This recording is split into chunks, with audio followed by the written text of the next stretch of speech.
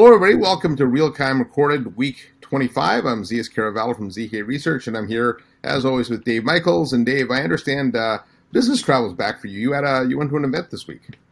I was in Miami this week for the IT Expo conference, and boy, are my arms tired. I don't remember travel being this difficult. This is my second trip in and I'm still making rookie moves. It's just so hard to figure out this travel, and it's a lot of work. It's a lot easier to stay at home. That's my suggestion. A lot easier. It is, but business travel back. Miami was nice though. Yeah, we got Enterprise Connect coming up. That's going to be live. I got an invite to AWS reInvent. I think UC today, or UC Expo is still planning to go full force ahead in October too. So, I think whether people want to stay at home or not, we're going back to work, or at least we're going back on the road. We're going back. Yeah. So, the news this week, there wasn't a ton of UC/CC news, but something did make some pretty big news in this space, and that's the new version of Windows 11. And this to me came out of nowhere. I had no idea Microsoft was even planning to release it this week. Generally, you hear rumors and stuff like that. So, I know it did come out of nowhere, but it came out of nowhere the week before because they announced the end of support for Windows 10. And it's like, where end of support? There's not even a replacement yet. And then they said, well, they're going to announce the replacement the following week. And so I was kind of hoping it was going to be Windows 9 because I'm still waiting for Windows 9, and I was assuming that it would be ready now, but I guess they're still working on it. So, yes, it's Windows 11 was announced this week. It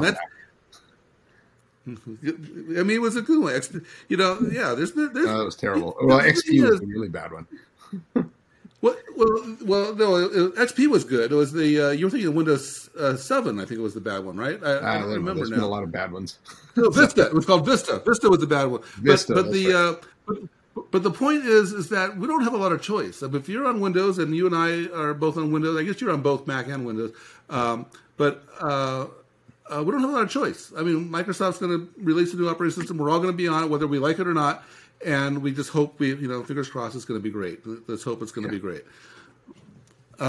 So I think there was a lot of stuff announced with Windows 11. And by the way, this is a one-topic video. We're going to just talk about Windows 11 on this episode. But a lot of things were announced. But the thing that I think got the most attention, of most interest to our viewers, is Teams being pre-installed in Windows 11. And this is really confusing. And I can't quite get to the bottom of it, but as far as I can tell, it's just the chat, the messaging, and the video capabilities of Teams. Is that correct? Yeah, messaging, video, and calling, obviously, right? If you want to do peer-to-peer calling. And calling, okay. Yeah. But not telephony calling, but voice calling. Not PSTN. I can just do peer-to-peer, kind of like the Skype, right? Yeah. In fact, I think the best way to think about it is Skype. Right, it's just kind of a fancier. Well, that's where I was going to go, because this is kind of a surprising thing. This is what they were talking about. It was actually 10 years ago when Microsoft spent $8.5 billion to acquire Skype, that they were going to integrate this in, and they did a lot of stuff. They integrated it into Xbox. They built the Skype connector for Link, if you remember that. They were going down that path of Skype. And honestly, it kind of made a lot of sense. If you think about other competitive solutions, like Apple has chat and video built in, Facebook has chat and video built in, Google has chat and video built in. So it's kind of a logical thing when they were going down that Skype path. But as you know, Tony Bates didn't stay at Microsoft. He's over at Genesis. And so Satya is just now getting around to doing this, unfortunately. And so now it's confusing because they're not doing Skype. They're doing Teams, but it's not really Teams. It's Skype. I don't really know what it is, to be honest with you. But I'll tell you, the biggest thing is it's a surprise because there's so much antitrust concerns, so much backlash going on right now. We saw Skype already filed a complaint with the way Microsoft was doing Teams. We saw that was mostly around the pricing and the bundling. Competitors report that most of their customers have this perception that Teams is free, and now they have to deal with that licensing point of view, but also the notion that Teams is already installed. Whether it's installed or not, the package says it has Teams built into it. So it's kind of confusing that they're doing this with this particular timing, and I'm just surprised that they're going to do it at all, that they're not doing it with the Skype brand.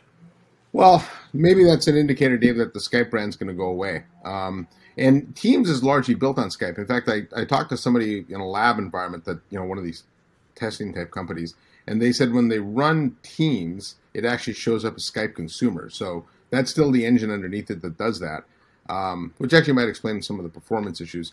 Now, the way it works is in Windows 10, there was a Skype Meet Now button, and that'll be replaced by a Teams chat button on the taskbar of Windows 11. So in some ways, it's a like-for-like replacement. I don't know, actually, if you can do if somebody's running Windows 10 and you're running Windows 11, if you could have a Teams to Skype conversation. That would make sense if they could. Teams came out with a friends and family version, which was it's the same app, but a different mode, different contacts, I guess. So I guess I haven't tried that version yet, so I don't really know, but maybe it's that version. Yeah. Now, for people that are interested in this, it should be clear too, as Dave pointed out, it's not the full Teams client. So you get the sort of light version of it on the taskbar. If you then wanted to run full Teams, you would still have to go to the Microsoft Store and download it. And actually, they're making the Teams available in the Microsoft Store for the first time. Before it was sort of you had to download the O365 bundle and things like that to get it. One of the cool features of it, though, is actually you don't have to be running Teams on the other side. So you could have anybody in your contact list you can send a message to. If they don't have Teams the client, it shows up as an SMS, and you can actually reply to it through SMS as well. So they did build a little bit of interoperability into that. As for the threat to the rest of the industry, we'll see what kind of impact this has on it, right? Microsoft. We were talking about this before we did this recording, but you were talking about what they did with Netscape and ran them out of business. But IE itself got killed off because they didn't really keep up with that, right? And so there's better browsers out there. So it's, just because it's free, I do still think Teams is largely a good enough product. It's not really, it doesn't have the same quality as Zoom and WebEx and products like that. So, we'll see what kind of impact it has. I do think it will get people perhaps using Teams more, but converting that to a business user, I think is still a lot of work. I think there's going to be a lot of confusion because people are going to say, I already have Teams. They're going to see Teams on the box. They're going to see Teams on the desktop. Another point of confusion, actually, is they also announced Android support coming up in Windows 11. And this is pretty significant, right? I mean, there was a big deal when the Chromebooks got Android support. I know I have more apps on my phone than I have on my desktop. I think that's true for a lot of people, and this is really going to open up a lot of new capabilities. A lot of apps just aren't available on a desktop. I mean, things like TikTok, which they showed, but lots of apps just aren't even available on a desktop. And so I think this is going to be pretty significant. What surprised me is that they're not doing it the proper way, right? The proper way is that Google makes Android available for free.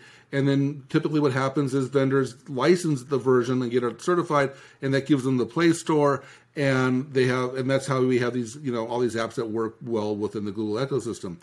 Amazon didn't do that. Amazon took that free open source Android version, made their own version of it, which is what they use in their Fire devices, and they don't pay that Google fee for the Play Store. It's actually what the Chinese brands are doing in China because they don't use the Western Google Play Store. So when that happens, Google doesn't get any monetization out of this. They take the open source and they do their own thing. Well, what Microsoft is doing is they're supporting the Amazon Play Store or App Store, not the Google App Store Play Store. So they're bypassing Google completely on this. They're kind of stealing Android, in my opinion. Now, Google, that's fair game. Google says you can do that, and that's what they're doing. But I think it's going to be really interesting because right now the App Store on Amazon is mostly consumer stuff that goes great on a Fire tablet, not really an enterprise play. And so I imagine a lot of the developers that make apps for the Play Store and the App Store on Apple are now going to be looking at putting those versions on the Amazon store. It's a big win for Amazon. It's a big win for the Fire devices, and it's a big win for Microsoft. They don't have to pay the Google tax, and they get to use all this code. I think it's a pretty significant play. And to be honest, Microsoft's done this a couple times now. They did it with Chrome. They had a really broken browser. You mentioned IE. They took the Chromium engine from Google, which is open source, free, put it into Edge, and in many ways made it better. And they're running with that now. It's already got like 6% market share in less than 2 years with no advertising or anything like that. They did it with the word processor, like Google had Google Docs and Sheets. Web-based word processing was revolutionary. Microsoft has now got that with Microsoft 365, with Word and Excel. They did it with cloud-based email. Google was first with Gmail. Microsoft's now got cloud-based email. So this has happened a few times now where basically I see Google being this great idea factory. They have these brilliant ideas, and then Microsoft has got this brilliant engine at execution and really making these enterprise savvy. Microsoft's how to do that without paying the Google tax. Yeah, well, they're a fast follower that's got a big install base, right? So, the way this works is, first of all, I do think this is an admission that Microsoft doesn't know mobile, and they certainly have been having trouble attracting developers. They actually they've been having this challenge for a while. They actually have developed some tools, Microsoft has, for Android and iOS developers to port their apps to Windows, and that's largely been highly unpopular. And they really haven't had much uptake that way. Microsoft's also been moving this way for a while.